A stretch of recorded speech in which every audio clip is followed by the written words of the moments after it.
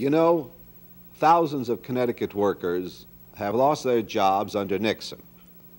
Nixon policies have frozen workers' wages while prices keep rising.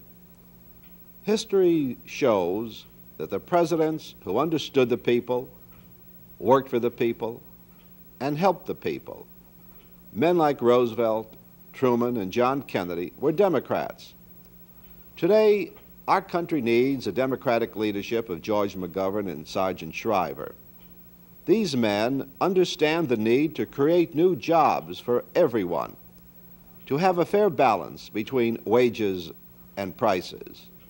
I urge you to pull the second lever on November 7th, to put Democrats in the White House, the Congress, and the Connecticut state legislature.